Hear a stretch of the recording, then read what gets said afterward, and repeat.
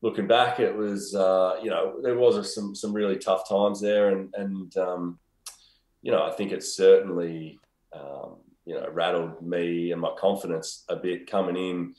No sort of first year player should have to cop that. I think it was sort of the position that the club was in. I think we were $6 million Yep. worth of debt, and we're losing every game, and so it was sort of like we need something, and Mm. let's sort of plonk it on this kid. He's a Mm. Melbourne kid. He's a number one draft pick. And so then it's almost like from that point on, it was just hard to win people over, even at the club, or like when I say that, almost like anything I did really well was like expected. Like Yeah. that's what you're meant to do. Because if I played my best game of footy as a 18-year-old, Mm. and I've like it's like that's the standard. That's what you should do every week. And Mm. then when you're sort of not quite living up, it's like you're meant to be this gun, and Mm. you're meant to blah blah blah. So that was sort of the hardest thing for me. I found was Mm. just like, and I'm me, I'm a big softy. I like to people pleaser. Yep. I Yep. want everyone to like me, and